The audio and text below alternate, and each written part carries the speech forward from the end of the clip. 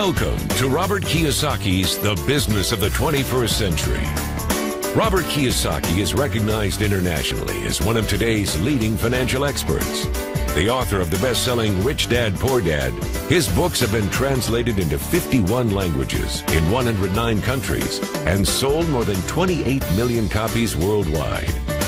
Robert has spent his life educating people on how to attain financial freedom.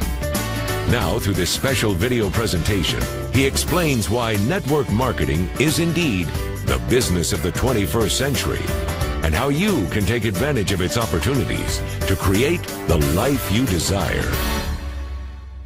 The next thing I want to cover with you is one of the most important lessons my rich dad gave me, and it was called the cash flow quadrant. And what my rich dad explained to me is that there's four people in business. One are E's, employees. S stands for small business, self-employed, or specialist. B stands for big business, and I stands for investor. And the thing of note here is that most people who go to school are programmed for the E and the S side.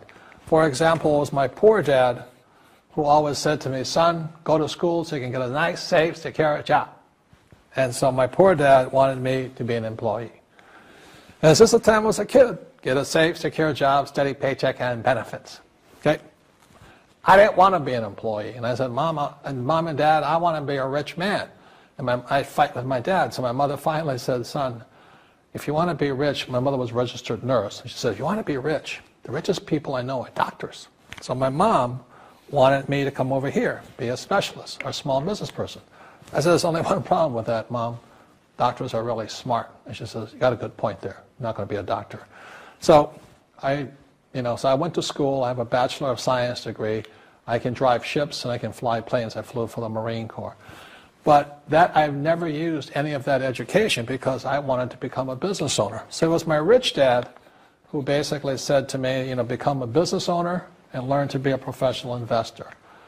So one of the big differences here between these people is that it's called taxes. See, in 1943, in the U.S., the federal government passed a law that said employees had to pay tax before they got paid. So when you get your paycheck from your employer, you open it up, and voila, the government's always taken a sizable chunk of it.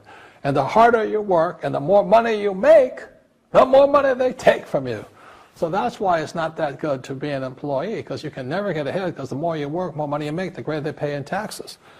Now, the doctors, the lawyers, and attorneys, accountants were all laughing, saying, oh, these guys, they're getting paying a lot of taxes. So naturally, the federal government changed the laws again. And so in 1986 in the U.S., a thing called the 86 Tax Reform Act, and it basically took a lot of the benefits away from people who are self-employed, small business, doctors, and lawyers. So today in America, unfortunately, these guys pay the highest percentage in taxes.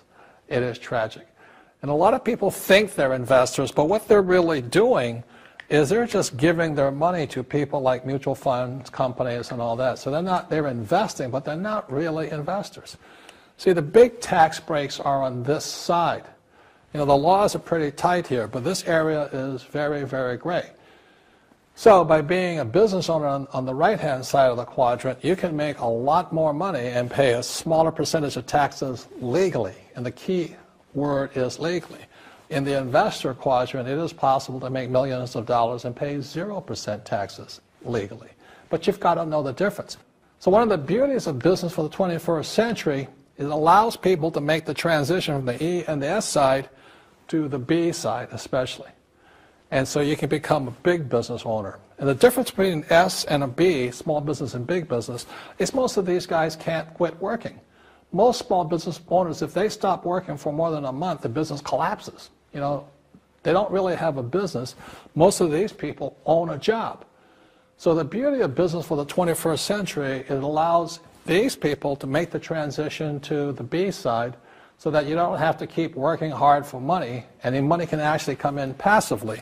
Then once you have your business up and running, then I always recommend you then begin investing with your excess cash, paying less and less in taxes. And that's the reason the rich are getting richer.